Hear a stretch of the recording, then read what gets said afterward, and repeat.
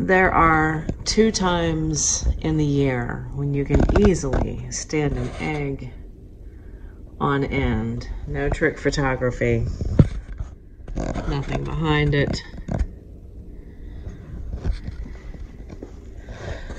This is one of those times of the year. Happy autumnal equinox, folks.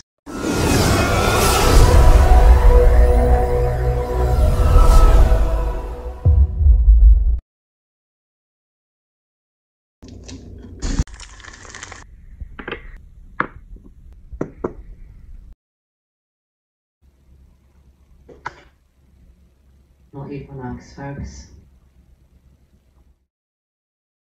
Hey, what's going on, fish heads? I didn't know you guys were out there. Today's Monday, September 23rd, 2019. Jen Kravasi, Jekyll Baits. It's the first day of fall, and it is the last day, the very last day. You guys are going to see me do any kind of editing or video construction from this machine. I recently had a desktop crash, which set me back to this unit.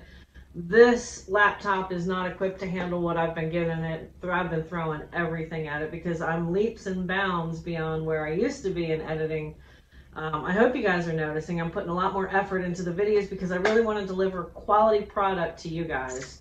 But in order to do that, we got to say goodbye to old Red.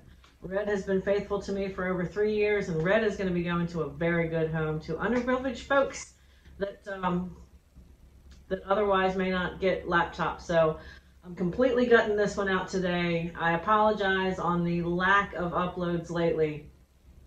It's been frustrating.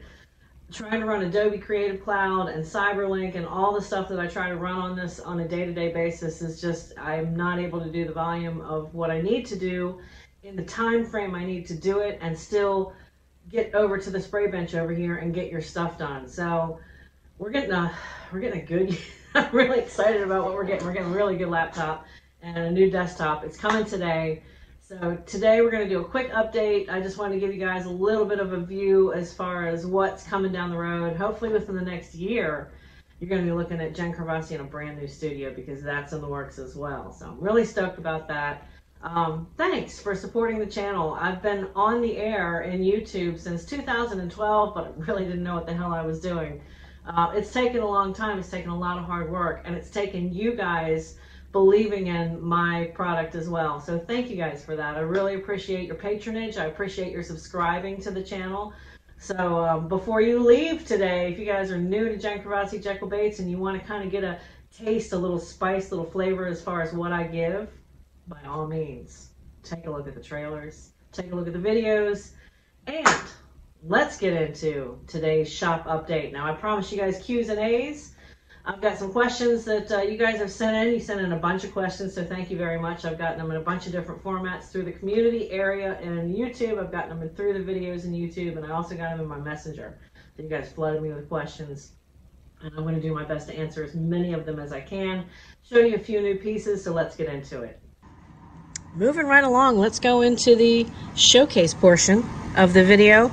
I'm going to start with this little guy right here. Now, this is from Phantom Lures, and one of the coolest things about Phantom Lures is that they have recognized the burning desire, the burning need for clear blank baits in their lineup. So they have presented to the airbrushing community and custom designers out there a solution, and it's a great solution. So some of their product line includes clear blanks. Now, they're not the only ones to do this, but they are some of the forerunners in the industry that are doing this for airbrushers such as myself and all you guys out there. So go check out Phantom Lures. I'll link them below in the description as well.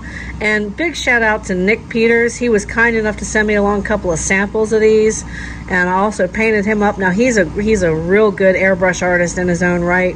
He also targets the clients that are the toothy critter anglers, but it was an honor to paint for him. And check out Nicholas Peters. He's also a really good airbrush artist as well. But thank you, Nick, for sending me a couple of samples of these, and thanks for the clear boxes that you were able to send along. Awesome, awesome, awesome. Couldn't have come at a better time because I'm still waiting on a Mondo shipment from overseas that has not gotten in yet. So thanks for helping me be able to ship my merchandise out to my customers. But this is just a simple 3-color design. Now, the one thing that I did different on this, there's no white primer on the base. It's fluorescent blue. and then I layered the white and black over top of it. It's a 3-color simple pattern with layered design, just a little bit of splash of purple on the front and on the tail, and that's it. The eyes are glass, so you want to be careful not bounce these off the rocks. I would troll this, and this is 2 3/4 inches just on the body of the bait itself. The bill is another 1.5 inches. So full on, this is just shy of 4 inches total. It's going to run you around 9-10 feet, so mid going towards the deeper end of the spectrum for small flat side baits such as this. A lot of fun, great wobble. These guys have got great action. They're not skimpy. They're a fantastic company, great bait up out of Minnesota. So go check them out. Phantom Lures, love it. This is the Walleye Bitterbug. Next up, it's this little Strike King 1.5. It's a KVD, it's a reclaimed, and it's got a really cool little story on it. Now, I was fishing at Lake Norfolk, which is Bull Shoals' sister lake. The only thing separating Bull Shoals and Lake Norfolk is a little town called Mountain Home. If you've ever been there, you would remember it. It's a beautiful town, beautiful Mountain Home town, basically. I'm sure that's how it's got its name. Blinding flash of the obvious there, Jennifer, but hey. No, this is, there was a young man that was fishing on the bank, and he had this tied onto a spinning reel and rod. This was the only bait that he had, and he'd lost a bunch of stuff and gear. He was fishing this, and it was, folks, it was a mess. It had 1 hook left on it, 1 treble hook that had 2 tines instead of 3. That was all rusted out. The split rings were rusted out. The bill was, well, the bill is still the same. Obviously, this is a reclaimed bait. But it float tested well, it swam well, so I went ahead and decided to repaint it. But going back to last year, that's all he had to fish with, so I was, you know, hey, let's help the kids out. You always want to promote youth angling and furthering our sport. So I made him a trade. I traded him a few Jekyll baits for this, and I think I confused him. He's like, why would you? Hey, it's all about giving it back. So I painted this up last night. It's a little, the cool thing about this is all that Createx bloodline. So there's the blood red, the ochre yellow, the hematoma color, that real nasty green, viral green. Cool. Next up is that Lone Star Lipless. Now this is a Schultz bait. It's kind of weighs in right around a 1/2 ounce, maybe a little bit heavier with the gear on it. It's got some weight. It's got a great rip, great flutter. I'm happy with this bait. I've never had a complaint out of it, and I wanted to kind of pay homage to Texas. They've been going through a lot with the last hurricane that went through there and their torrential flooding. So it's a neighboring state of Arkansas, is down in the southwest corner. Little patches attached. So this one's for you, Texas. Don't mess with Texas. 2 left to go. This one, really, this is a great pattern. So this is an Ozark Trails, and there's not a whole lot that I've done. It already came pre-foiled like this. I'm calling it the Bedazzled Craw, but I probably could have gotten away calling it the Disco Craw. There's just tons of flash and pop on this bait, and I love it. I absolutely love it. It's great for the fall, this time of the year. Ozark Trails puts out a very good lipless that reacts and swims almost identically to those old, well, Booyah owns the company now, but those old Excaliburs. So the XR 50s and 75s, this behaves very much like that. But just a cool, you want to talk about a holographic image. You can almost see that pattern moving on this bait. So just a lot of fun making this pattern. All right. Last but certainly not least, this little 1.5 deal. This is a Max Lure repaint. Max Lure's, well, let's be honest, it's the 1.5 blank that we all have. But it was a mystery tackle box. Got it in my May or June, I want to say. This is the last month that I ordered from them. They were all... Okay, so here's the thing. You know, this is like my 3rd take, and I'm trying to not step on toes because I don't want to, because they offer a phenomenal product. All those places do. However, as a lure painter, I struggle. Let's just say I struggle with spending $26 a month on a Pro Box, which has recently become mostly Jekyll products, where I can get the blanks the same and customize them myself. It's not that they don't put out a phenomenal product, they do. It's not that they're using substandard products, they're not. They're using the same caliber of lures that you and I repaint. And I used to love getting Mystery Tackle Box because they had so many cool, like you'd get Lunker Hunt, you would get Strike Kings, you'd get Berkeleys, you'd get all manner of things. And it was all the brand names because they didn't have their own line yet. And there's nothing wrong with them having their own line. But, you know, they send you the little survey in the mail, you know, your email, as to why you've stopped subscribing to them. And it's nothing bad. It's just for myself, if I'm going to spend $26, then I want it to be on stuff that I can't get myself. You know, stuff like head and baits and, you know, just the myriad of stuff that Yozuris, the stuff that I can't get, that I could get at a really cool monthly price and repaint. That's what I do for a living. So for the Jekyll stuff, if it's all Jekyll, then it's the exact same blanks that I can get myself from overseas and repaint. That's all. That's where my head's at with that. I don't know how you feel about it. If you love it, you hate it. I'm not slamming them by any means. I think that they're a phenomenal company, and they definitely put out a great mystery box every single month. If you're not a painter, they're great. For the angler, they're phenomenal. You can't beat it. It's a great price for as much stuff as you get, because it's not all just hard baits. You get a bunch of other stuff as well. So again, not slamming them. Just for me, I couldn't justify spending the money when I've got so many other things that I have to get on a monthly basis, and blanks being one of them. So I did suspend my subscription, but I still love Mystery Tackle Box nonetheless. But this is a Max lure, came out of the Mystery Tackle Box in either May or June. It's that Lucky Craft pressing that we all have in 1.5 with that real thin bill.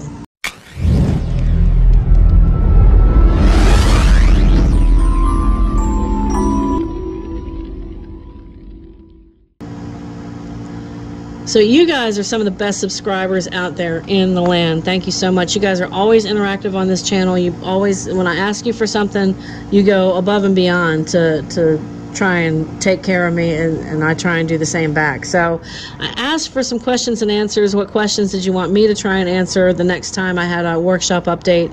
Now is the time to answer those questions. Wow, so I'm probably going to have to break this into a two-part segment. I'm going to do as many as I can on this video, but we are running long already because I want to let you kind of in on what's going on in the shop and why I've been absent, not uploading as frequently. But as far as the in-video comments, I want to go ahead and try and knock those out in this video, and I'm going to flash those up on the screen for you guys. We are loaded, ready to rock and roll, and let's get to it. So there's a couple of commentators on here that are always really good to chime in and give comments or ask questions. Ray Willett is one of them, and he doesn't have a question, but I do want to give him a shout out because he always makes comments. He says that he loves the warts on the opening shot, and I appreciate that. He also likes the IU. It is a cool color. It's a color that a lot of big box companies do, but I think I do it a little bit differently because I'd like to throw in a splash of green in the gill plates and just a little bit of pink on the belly instead of that orange that everybody puts on there, that blush orange. I like a little bit of a, just kind of flip the script on it. So thank you for noticing, and I appreciate the comments. Let's see, we got Paddle-niece. I hope that, or Padnice. Padnice? I really hope that I did not mispronounce your name, but it's a really cool name. I just wish I were doing it justice. I hope that I haven't. Paddle-niece. P-A-D-D-E-L-N-I-S-S-E. Okay, Paddle-niece? Okay. It's going to be my conundrum for the rest of the video. Says that I am incredible to paint. I don't know if he's painting pictures of me.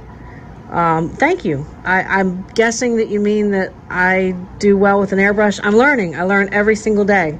And every experience that I have with you guys gives me different ideas, and it helps me, and in turn I want to help you guys back. So that's the way the community works on this channel, and thank you very much for your comment. The first question comes from Theodore McClanahan, who says, for your QA, what's your dream fishing destination or dream fish to target? Wow, so if it's a fish that I haven't caught yet, that I'd like to, a fish on the bucket list, I have yet to catch a sailfish. You see a lot of people, oh, I want to go catch a GT, or I want to catch, yes, I would love to, but not me. I've been on a boat where my bestie Dave and Harrison, those two guys I'm going to be salmon fishing with here in a little bit, the next few weeks or so, but it was Dave, it was his engagement gift from Harrison to Dave and Dana, so we were out on the family charter boat, which was really cool, and I watched a sailfish be caught, and it was a white marlin. So I guess my dream fish would definitely be a sailfish. Preferably, I'd like to catch a blue marlin, a great big blue marlin. Love to watch them dance and jump, tail walk, and all that good stuff. If we're talking about fish that I have caught that I love catching, that's my favorite, it's got to be salmon. It's got to be. They're huge, they're massive animals, they're tasty, but they're just such majestic creatures. I've caught them on the East Coast, but a destination that I would love to go would definitely be Alaska, and the wilds, the wilderness, the beautiful gin clear green, emerald green waters up in Alaska for sure.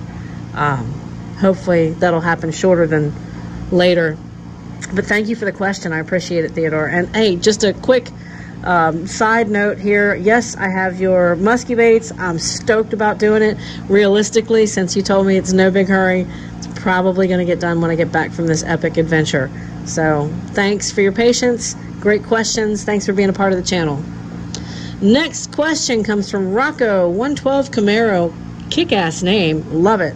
Since it's football season and you're in Razorback country, will you do a crankbait in a Razorback pattern? If so, how much will they go for? So normally, and I did answer you, and I see that you've answered me back, and I hadn't looked at that yet, but just to clarify, I've done some stuff that's Kansas City Chiefs, but I got express written permission from the establishment to do it, and that's like a one-off. It was a special gift for a special person that's involved with them. So I was real happy to do that. But you have to have written permission to do any kind of reproduction of, let's say, like the Georgia Bulldogs logo or any logo, Steelers, professional sports. You really have to have your P's and Q's in order, and you can't sell them, really. Basically, you can, anyways, because they want to cut, and it's their college or professional team, and I could lose my license. So if you guys are out there doing that, don't do it. That's just my little, unless you're allowed to do it. But that's not what he meant. He said, wasn't thinking you a Razorback, thinking generic red boar with an attitude, which is awesome, or something like a Cory cat aquarium fish. They look compacted, look like compacted catfish, but with a hog appearance, so you don't get sued. Absolutely. And yeah, you know what, Rocco, I had the benefit of, as a young lady, this was way before I was married, anything. I got to work in the coolest aquarium. It was like a mom and pop store. Actually, well, no, they had like 4 stores, I think, but it was local. It was like a district level area. And I got familiar with brackish, saltwater, freshwater, a lot of really cool, so you can see the obsession with me and fish goes way back in all aspects of it. So yeah, I knew what a Cory cat was. But yeah, I'd be down. I'd totally be down doing something like that, so look for it in an upcoming video. Brian asked, Brian is also a normal commentator on the channel. Thank you so much for all the interaction you put out. Brian wants to know info on how postage is handled, how I handle it, and incorporate it in the purchase, and do you do all the printing and shipping on a scale, and yada, yada, yada. Okay, so here's the basics, the meat and potato of shipping. A lot of things that people forget is that even though we have to charge for shipping, we get charged a certain rate, and a lot of people are like, oh, you're charging more than than it would normally be, blah, blah, blah, but that's not actually the case. So you got to remember, we got to pay for the packaging that we ship it out in. We got to put it in boxes, or I'm starting to go with the green option, which is sustainable packaging. So that costs money as well. The stamps or the postage, all of my postage runs through Pitney Bowes, and then I also have a UPS account, so which I have to pay for. I have to pay for all of that. The Pitney Bowes account is through my PayPal business account, And because they're a mega company, I do get a little bit of a reduced rate, but really it's not that much. The only difference, the way I've worked it out on paper, is that I'm printing it from my own paper, so it's just a little bit less expensive than it would be from the post office, but that's because I'm not using the post office ink. So you got to remember that the paper, the labels, the printer ink, all of the stuff that's used to print out stuff, and then the boxes that it goes in, that's all a part that has to be factored into shipping. So because on normally from 2 to 4 ounces, we get charged like it used to be a straight rate, but now it's dependent on where you live in the world. So if I'm shipping from here to Little Rock, Arkansas, it's probably within 2 days, or Missouri. So that's usually around $2.78. And then the further out I have to ship, the longer, the more they charge. So, but then on top of that, you got to remember that it's all the packaging and stuff that I have to purchase to ship stuff out. So that's the meat and potatoes of it. Let me see if there's anything that I missed in your question. Oh, you asked about the scale too. So as far as the scale is concerned, yeah, I use a little tabletop scale that's normally used in the kitchen for cooking and weighing foods and measuring stuff like that. Yeah, I weigh out everything to make sure it matches with what I'm saying it is in the postage, because everything is done by weight. So thank you for the question, Brian. On to the next question. Bad Fish Rising last says, those reduced shadling baits for so next level. I thought it was a question. Awesome job. Love custom stuff, and you just customized custom. Thank you. That's a very cool comment. I really appreciate that. Thank you very much. Mr. Archer, let's see, lots of questions from you. Mr. Archer 0, great depth in the paint. Please fish some of your baits. Yeah, I do when I get a chance, but to be honest, they're going out the door so quick that I normally don't even keep much of what I have. I normally do not have the luxury of keeping the baits for myself, and I should do that more often. I did that with a wake shad, one of the Strike King blank wake shads. Those are fun. I do when I can. So I promise I'll try and make an effort in the fishing videos to fish more of my stuff. I normally just hand them over to my pro staff and say, go get them, go test them, and then they end up using them in tournaments. Have you ever done a joint YouTube collab with another YouTuber? I would truly flip out if you and Marling Bates did a collab. I love Marling Bates. Man, he's the coolest dude ever. He's funny. He makes me laugh every time I watch him. I do have him as one of my, you can put like who you recommend that we watch, or who I watch, and the community. So he's in there. Of course, Michael's in there. Marling would be a hoot. He would be an absolute blast to do a collab with. I think he's in Iowa. I'm down here in Arkansas. But if there ever were a person that I would want to do a collab with, it would probably be like him. Michael Ornstein would be a hoot as well. And I think Tim Galati up in New York would be awesome. That would be a fun collab to do. Who knows? I might end up seeing Tim in the next 3 weeks. What's the smallest, largest baits you've painted? Mailbox doesn't count. No, I guess it doesn't. Dirk Fakowak's mailbox was fun to paint, but no, I think the biggest is probably some of the musky baits that I've been doing. I've got a Livingston jointed bait that's, oh God, it's in my little paws right now. It's the Bee Viper 8, and this thing is a monster. I think head to tail, it's like 10 inches. It's just a monster of a bait. So that's probably 10 foot long. There's a huge version of the Whopper Plopper that River to Sea puts out. I think it's a 200 or 230. The thing's a monster. I mean, it's just massive.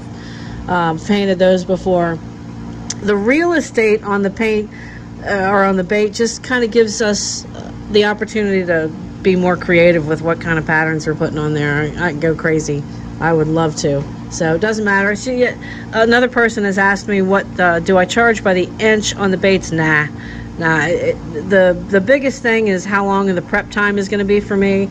So if I have to prep stuff, like tape off a lot of stuff, or if it's jointed, if it's got metal parts that have to be unscrewed, like some of the stuff that I have, that takes a little bit more. So usually the prices on the website are geared toward the bass fishing community.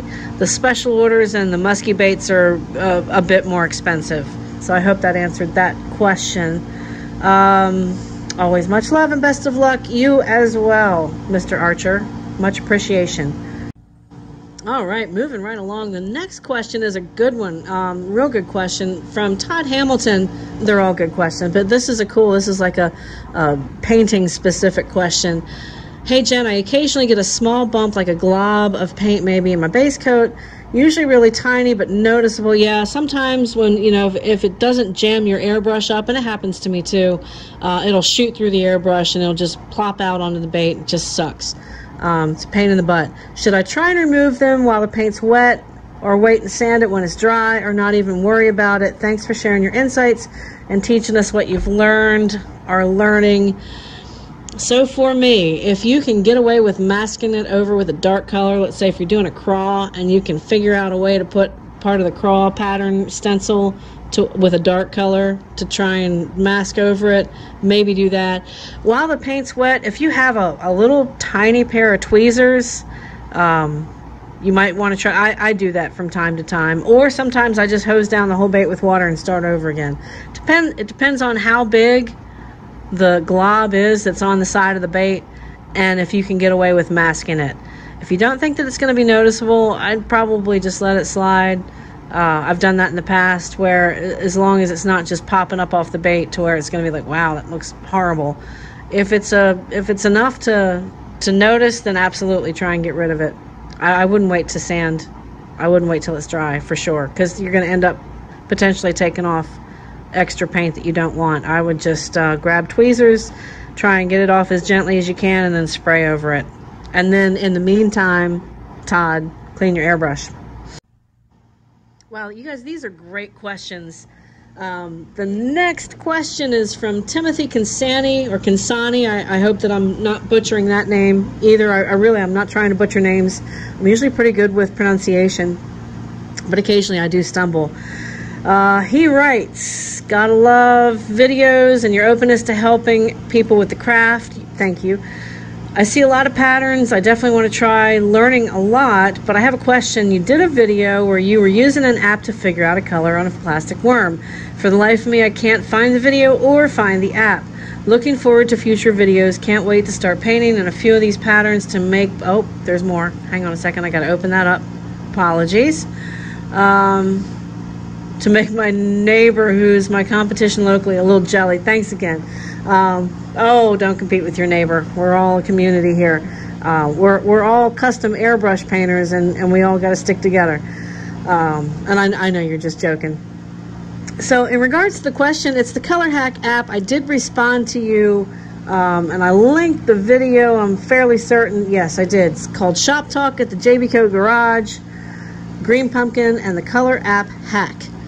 So on that note, there are still some issues with a lot of folks that are just not able to achieve the results they should be achieving with that. So I'm wondering if I shouldn't just revisit and spend an entire video on that Color Hack app, because I'm wondering, gears are turning in my head as I'm answering this question as to whether or not transparent paints and pearl paints, and basically here's what I'm using to achieve the results. I'm doing it exactly like the app says, which is, the app is called Color Mixer, and it's available on both Android and smartphone, iPhone.